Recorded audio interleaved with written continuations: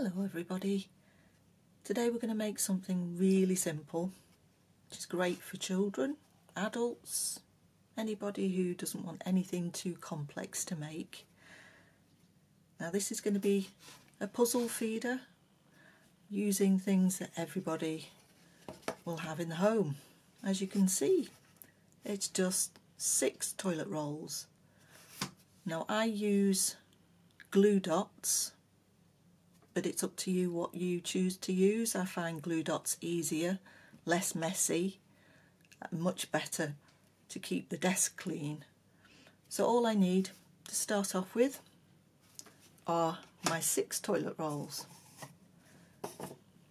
Now if you're like me, you get all your family and friends to collect them for you so that you always have plenty in stock. So we've got our 6 toilet rolls. And I've also got my glue dots. Now I'll need 14 to make this project.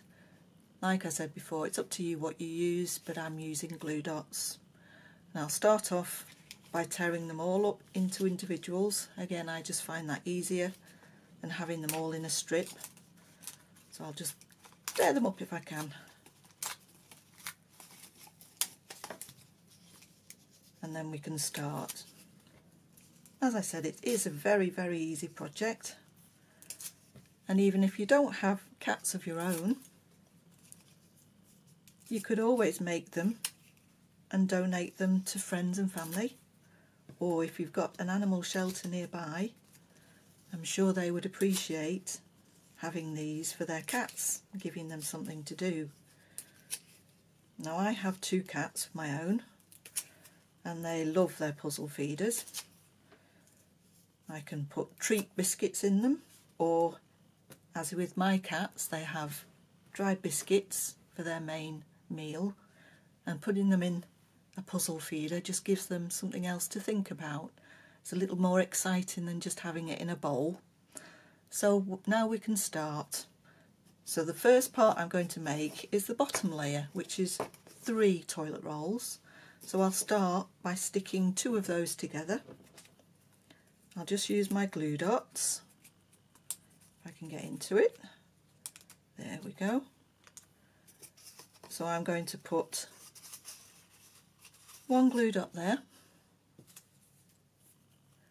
and another glue dot below it, just like that. I'll take the cover off. Get my second toilet roll,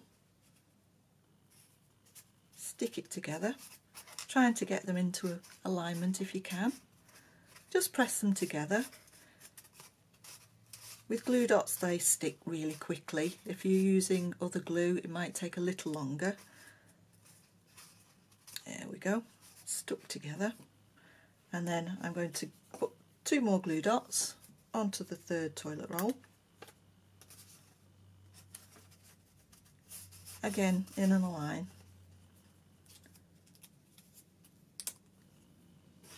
There we go, it's gone on the other side this time. There we are. Take the backing paper off. I've got my 2 glue dots, and I'm going to stick that one to the 2 already stuck together. Bit of a squish, hold them till they're stuck. And there we go, we've got the bottom layer of our puzzle feeder, which was very simple.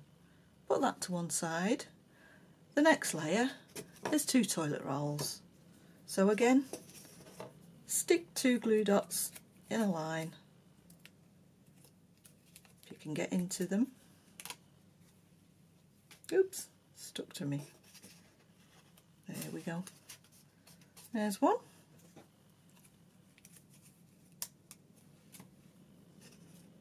And there's the second one.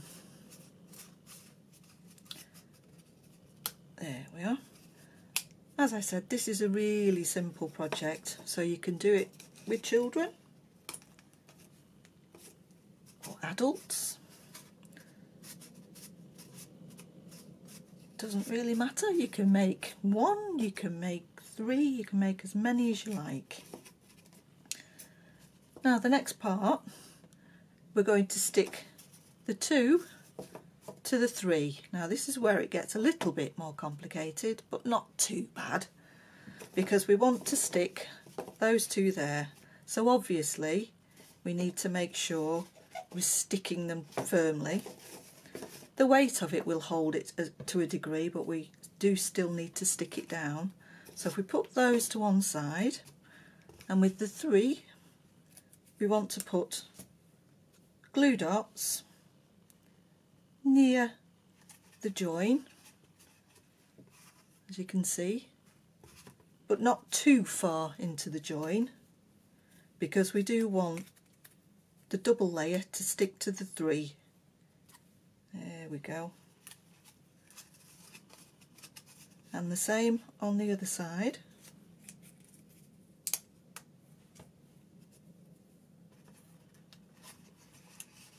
There we go, there's one.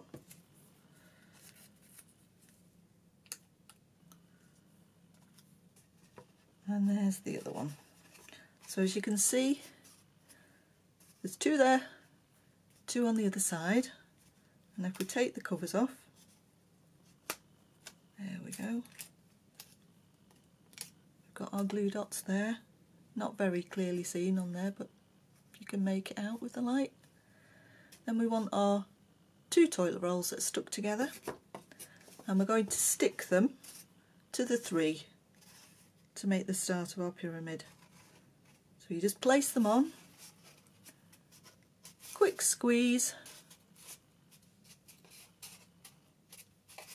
there we go, and as you can see that's stuck together. So we've now got part of our pyramid made.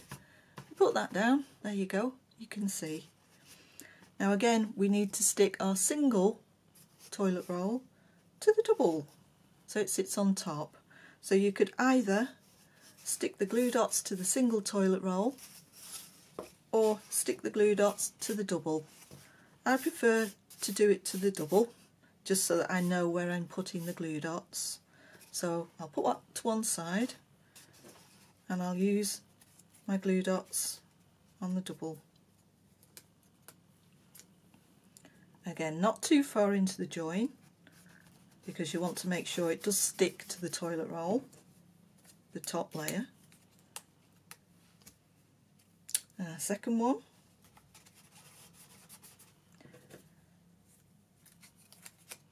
Here we go. Third one.